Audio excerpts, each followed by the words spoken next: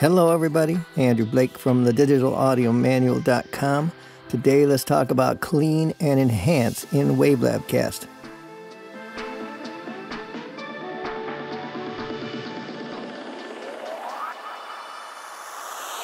These clean and enhance options are a set of tools you're given to help optimize the sound of your podcast.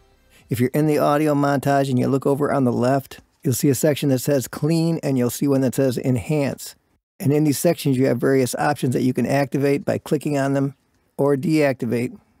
And the first thing you want to keep in mind is that these sections can be closed and opened. They're in tabs.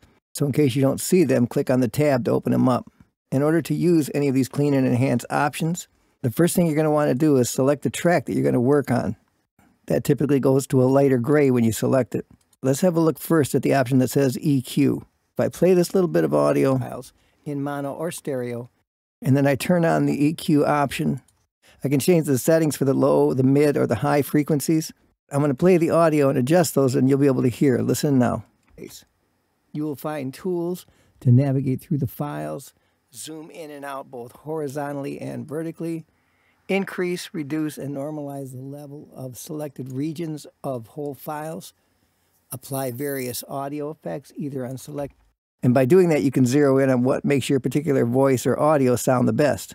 Something to keep in mind is you're also given a separate option for the low cut. It's a little button right here. Many times on voice recordings, there could be some kind of low-end information that's not necessary. So typically, if you have a voice recording you're working with, turn the low cut on. Then next up, we move to this option that says the voice exciter. In some ways, this is like an EQ as well. The difference is this is a much more subtle effect. Basically, when you turn the first knob up, you're going to increase the amount of this effect. And as you turn the second knob up, you're going to hear a level of clarity. Let me play a little bit so you can hear it. Editor. The audio editor is used to edit an existing recording or audio file and save all changes permanently. A great way to add that extra little sparkle onto your voice. Then, next up, we're given the option for a reverb. Again, it depends on what you're trying to achieve. If you want your podcast to have the sound of a dry vocal, it is also possible to, you don't need to turn that on. On the other hand, if you want to show the effect of maybe being in a larger room or new audio files in mono or stereo, or maybe you're going for a special effect where you want your speaker to sound like they're in an auditorium, you can change the size of your reverb. You will find tools to navigate through the files, zoom in and out both horizontally and vertically. So a range of options to color your sound. And then it's going to happen, guaranteed, those nasty sibilants. You're going to have somebody talking with S's, and one way or another, they're going to be annoying. As we move up into the clean area, now we have the option of the de-esser. If I take this little example, sometimes something simply needs slightly more adjustment. And then I turn on the de-esser. Sometimes something simply needs slightly more adjustment. Automatically, it is better. Now, your range of options that you're given here is how much of this reduction do you want to occur? And then you have a knob that says character. Basically, when this is turned down, it's going to grab a little bit more of the low end of the S's. On the other hand, when it's turned up, you'll hear mostly just the very high S sound.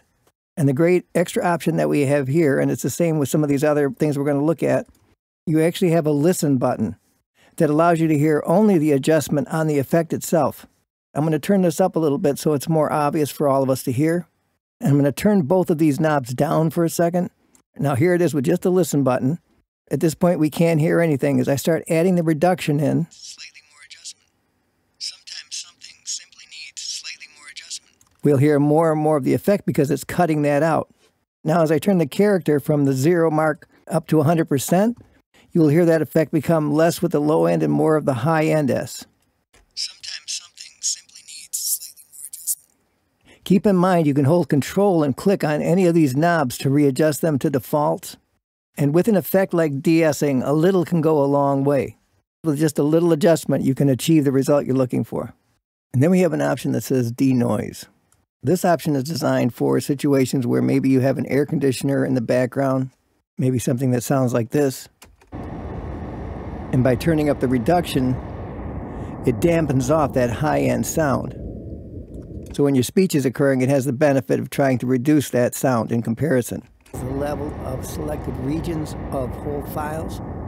Apply various audio effects either on selected areas, which allows the speech to come through more clearly. The other option we have here, the dehummer. This is an option when you have your microphone or some other electrical component causing some low-end interference, possibly this kind of a sound. When you turn on this dehummer, and then you choose either the option for 50 hertz or 60 hertz, and then add some reduction to it.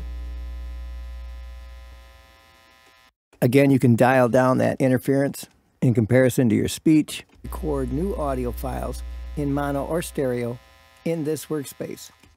Now, in reality, these examples that I've created here are extreme, and you always want to consider that if you're in a situation where background noise turns out to be even louder than your original host speaker, your best option is always to consider just re-recording that audio.